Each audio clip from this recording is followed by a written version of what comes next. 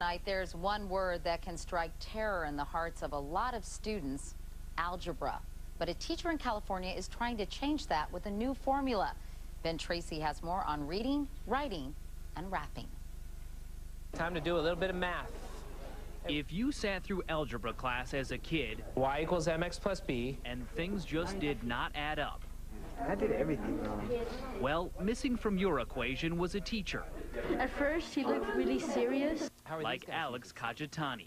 But then he started to do the rapping. Sit back, relax, let out a little smile, because the Rappin Mathematician is the hot new style. I think he's weirder than me. He's weirder than you. Yeah. No need for instruments or radio stations, because I could break it down like order of operations. 6 years ago, Kajitani realized students had a hard time remembering math rules. Let's simplify this polynomial. But reciting Jay-Z was easy. I went home that night and I wrote a song called The Itty Bitty Dot about adding and subtracting decimals.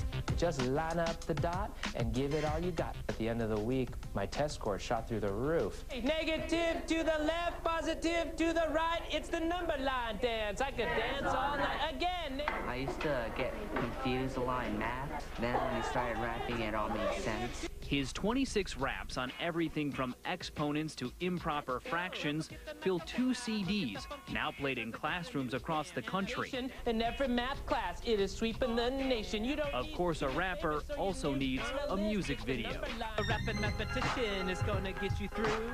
Finding a way to engage students in math is more important than ever, now that California is one of the first states in the country to mandate that all 8th graders learn algebra. Kajitani, just named a California Teacher of the Year, knows his formula for success. The #1 way to get students to learn algebra is to connect it to their real life. I said a 1 on top, 1 below, chop, chop, chop, away they go.